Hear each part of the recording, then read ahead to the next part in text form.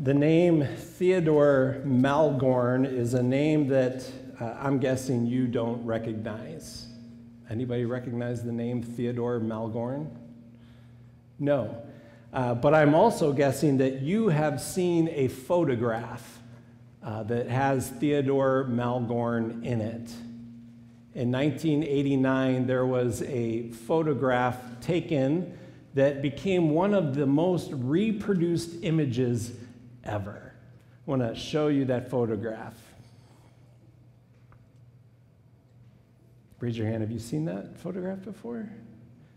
Probably a lot of you. So the backstory, the lighthouse is called La Jument, and the lighthouse gatekeeper was Theodore Malgorn. And in 1989, they were transitioning that lighthouse to become fully automated, so no more lightkeeper needed.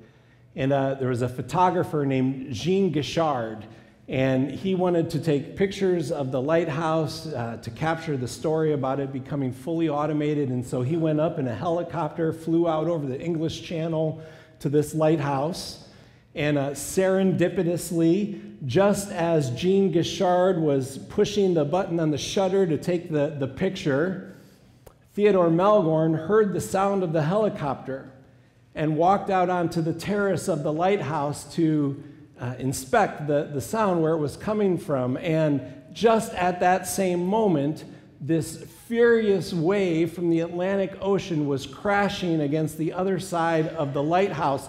All of that came together to create this incredible picture, this precise moment of Malgorn standing safely in this little pocket created by the lighthouse, this little safe haven, this little refuge, while this enormous wave was crashing against the lighthouse. It's no wonder that this image captured the imagination of the world. I wonder if this is what the psalmist had in mind when in Psalm 46 he wrote these words, "God is our refuge and strength." God is our refuge. He creates this little safe haven for us, this pocket for us. He's mindful of us. He knows our fragile nature.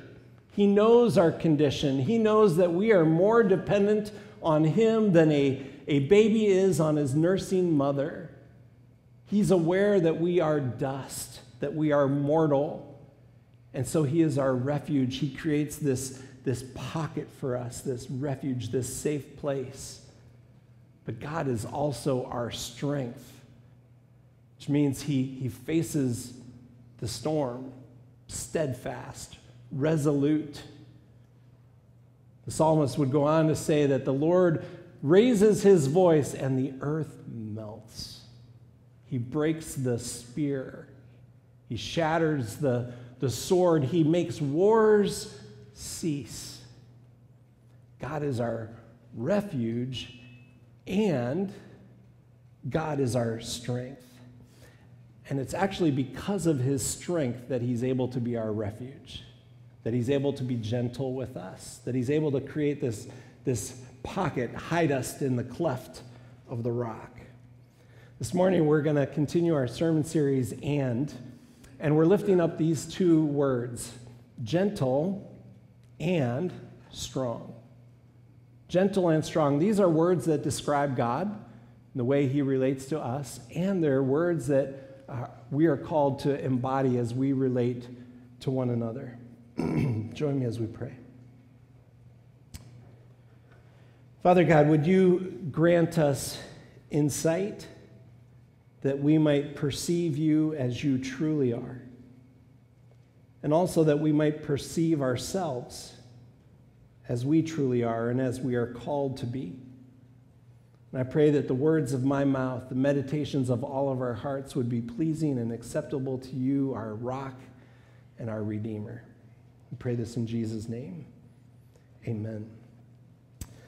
This past week, in my own devotional time, I've been camping out in the letter of Ephesians, just reading it every day in full. And Ephesians is an amazing letter. If you have a case of the spiritual blahs, Ephesians is the remedy. Camp out in Ephesians, and you're going to see some amazing things. So the letter is 6 chapters long, but there is a very clear division right in the middle. The first 3 chapters are this incredible truth. There's not one single command in the first 3 chapters of Ephesians. It's like pulling up to a buffet full of the most richest truths in Scripture.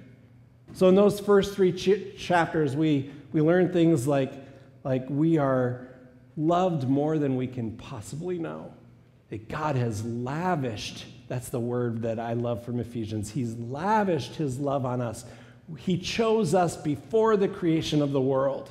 Before we did one single thing deserving of His love, He chose us. He predestined us to be adopted as His sons and as His daughters. And we were dead in our sins, Ephesians 2 says, and He made us alive in Christ. And then Ephesians 3, chapter 3 ends with this incredible prayer where Paul is praying for the church. He's praying for us, and the thing he prays is that we might comprehend the love of Christ, a love that is beyond height and width and depth and length, a love that he says is actually beyond knowing. Like, you can't know this unless God does a work. It's spiritually understood that we might know the depth of God's love. So the first 3 chapters, we are loved. Know who you are. Know God's love.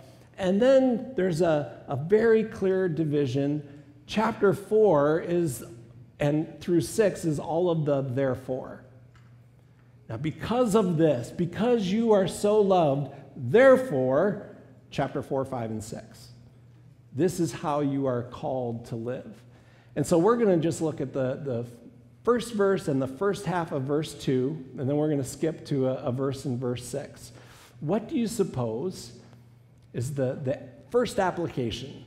We're so loved, sons, daughters, made alive in Christ, adopted, chosen, predestined. What do you think would be the first application?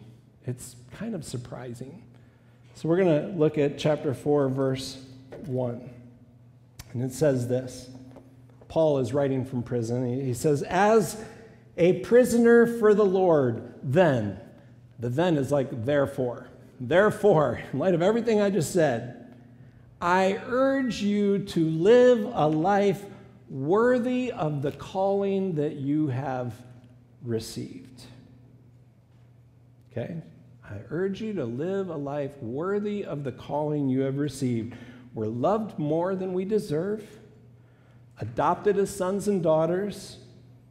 We did not choose Him, He chose us. He chose us while we were dead in sins, and He made us alive in Christ. And then Paul says, live a life worthy of all of this that you have received. We really need to pay close attention to the order of that.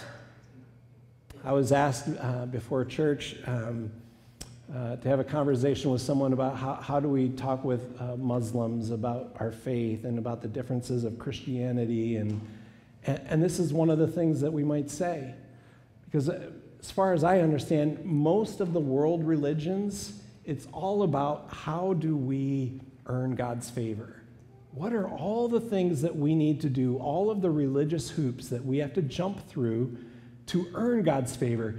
Christianity flips that on its head. It says, no, you are given this gift. And the things that we do are not to get it. The things that we do are because we've been given it. We operate out of this blessing, out of this giftedness, and therefore we do these things to honor God. To express our appreciation for all that He's done. He's worthy of our worship, but it's not to become a child that we do these things. It's like our children. We don't have children and then ask them to perform to become our children. No, they are our children. They are children by virtue of birth. And then, I heard this, maybe you did. You are one of our family. You represent us, blah, blah, blah, blah. We live a life because of who we have been, the gifts that we have received. Verse 2, this is fascinating to me. Remember, this is like the first admonition. Here it is. Be completely humble and gentle. Like all of these things, you are so loved. Sons, daughters, now here's what I want you to do. Be completely humble and gentle. Like, my gosh, God, you've got us positioned. We're ready to do anything. Jump, and we'll say how high. Send me to the front lines, and I'll go. Call me to attack the enemy, and I'll attack. Call me to lead, and I'll lead. I pledge to you my life. I'll go where you want me to go. I'll do what you want me to do. And this is what God says. Okay, be completely humble and gentle. That word completely is an interesting word because the sentence would make sense if we just eliminated it. Okay, this is what I want you to do. Be humble and gentle. Why do you think Paul included the qualifier completely? It's because he anticipated what we would do. All right, well, let's put some conditions on our humility. Like, what about this situation? What about this circumstance? Can I be like occasionally humble?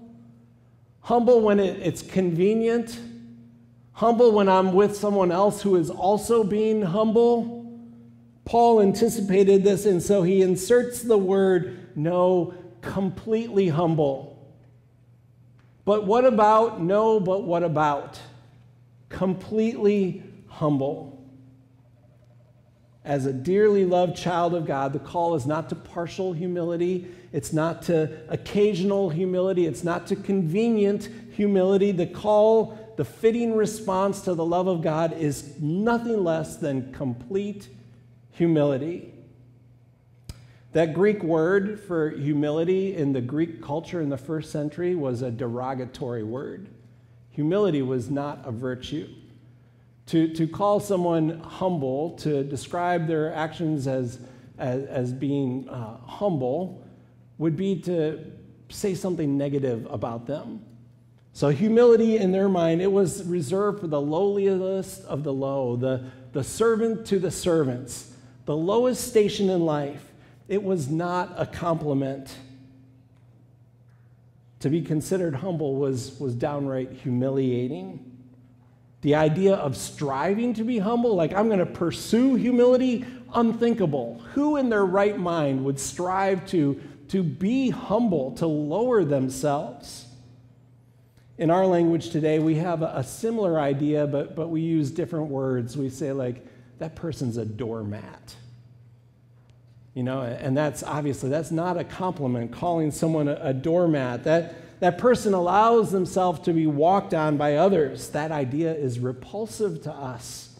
We want to say to them, have a little dignity. Stand up. Take a stand. Don't take this abuse. God's word takes a little bit different approach. We have dignity. Ephesians chapter 1, 2, and 3. We have more dignity than we could possibly imagine. More love than we could possibly imagine. Because we are secure in our dignity, because we are secure in our love, because we're secure as children of God, we are uniquely positioned to show up in this world completely humble. I don't need to get you to affirm me. I am affirmed by God. I can show up and love you. Empty-handed, I can show up and serve you. Who in their right mind is going to pursue humility? Who in their right mind is going to pursue gentleness? Well, let's start with Jesus. Listen to how Jesus describes himself. And one of his most famous things that he said, come to me. All of you, come to me. You who are weary, you who are burdened, come and I will give you rest. Take my yoke upon you and learn from me, for I am gentle, and humble in heart. And notice the result. I'm gentle and I'm humble in heart, and you will find rest for your souls. You see, when we're in the presence of someone who is humble and someone who is gentle, it's transformative. It's good for our own souls to be in the presence of somebody like that. Jesus, notice what Jesus is doing. He's taking this derogatory word and he's applying it to himself. What you call despicable, awful, that's who I am. I came not to be served, I came to serve. This is revolutionary. He takes what the world says and he flips it on its head. The world elevates pride. Make a name for yourself. Stand up and be counted. Calls that a virtue. Calls humility shameful, something derogatory. And Jesus flips it on its head and calls humility a virtue to be pursued. And pride is actually one of the most dangerous sins that exists. To be gentle, to be completely humble, what does that mean practically? Well, one of the things it means is that we are able to show up and take an active interest in other people. It means that I'm genuinely interested in you, and I'm thoughtful, I'm mindful of you, I'm considerate of you, I'm mindful that on this box of you, of your life, there's a word that says fragile. Handle with care. Maya Angelou, the author, is credited of saying this. She said, at the end of the day, people won't remember what you said, they won't remember what you did, but they will remember how you made them feel. It is powerful to be in the presence of someone who is genuinely able to take an interest in you. And God calls us to be that person. It's attractive, it's winsome, because it's a reflection of who Jesus Christ is. To be gentle, to be humble, is to recognize that there's a fragility that is common to the human experience. We're all fragile.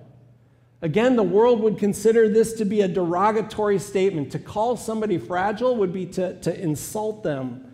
The world wants to hide vulnerability, weakness, fragility, sticks and stones. I don't know what they say today. I'm sure there's some kind of expression that gets that same thought across. I, by my wife, have been accused of being a bull in a china shop, and the accusation, I fear, has merit. I can be a bit klutzy and clumsy. When it comes to relationship, what God is saying is don't be a bull in a china shop. Be mindful of how you show up. Be mindful of the way you interact. Be mindful of the words that you say, what you do, and how you do it. Be humble. Be gentle. Now, don't believe for a second that any of this is weakness. Humility is not weakness. Gentleness is not weakness. The lighthouse on one side is gentle, carves out this safe space for this vulnerable person. But on the other side, the lighthouse is standing firm, resolute, looking the storm in its face and saying, you will not pass. I am going to keep this person safe, and I'm going to face the storm to do it. This is not weakness. This is strength that we're talking about. And so now we go from Ephesians 4 to the end to Ephesians chapter 6. And we've been talking about this at Vacation Bible School all week. Listen to this verse. We've just been told to be completely humble, be gentle. And now it goes to the end, and this is how it ends. Finally, be strong. Be humble, be gentle, and be strong in the Lord and in his mighty power. Put on the full armor of God so that you can take your stand against the devil's schemes. Be completely humble, be gentle, and be strong in the Lord. There's nothing contradictory in those admonitions. The greatest demonstration of strength is humility, is gentleness. Weak people don't do that. Weak people refuse to be humble. Weak people don't treat others with gentleness. They're too preoccupied with their self to be mindful of what someone else might be experiencing. Be strong in the Lord. So how do we do that? How are we strong in the Lord? Those words in the Lord, they're really important. Well, a good place to start is Ephesians 1-3. That's how we're strong in the Lord, is we're mindful of who we are in the Lord and what Christ has done for us and how we are positioned because of God's love for us, freely given. So who are you today? You are, according to God's word, if you are a follower of Jesus Christ, you are a chosen child of God who has been made alive by Christ, filled with the Holy Spirit, loved more than you will ever know. That's our strength. That's where our strength comes from. To be strong in the Lord means to live in that identity. I want to invite you to declare these things with me. Let's say them together. I am a chosen child of God, made alive by Christ, filled with the Holy Spirit, and loved more than I can know. That's who you are. Believe these things. Putting on the armor of God is an exercise in putting on these truths, recognizing this is who I am, because our enemy's greatest tactic is to take any one of those things and get us to not believe it, get us to doubt it. This is what we're called to live out of. So this morning we come to the table. And as we do, we are coming to a Savior who is humble. I mean, think about it. God Almighty leaves heaven, comes to this earth, and comes in humility and lives his life in gentleness and humility. In Philippians chapter 2, there's a passage that is regarded as one of the very first hymns that the early church sang. Now, we read it, and it doesn't sound much like a hymn, but there's evidence that this was something that they sang. And we're going to read these words together. Would you put that slide up? Join me in reading this.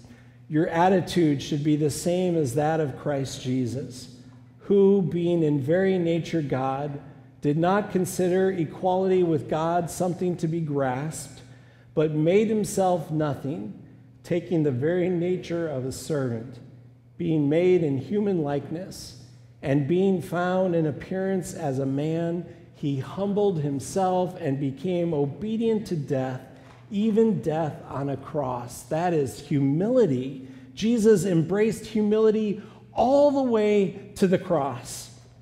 What the world considers as derogatory, Jesus embraces and considers a virtue. And we just read that our attitudes should be the same. Should be the same as that of Christ Jesus. So that's humility. And now as we continue reading, we get to strength. Join me.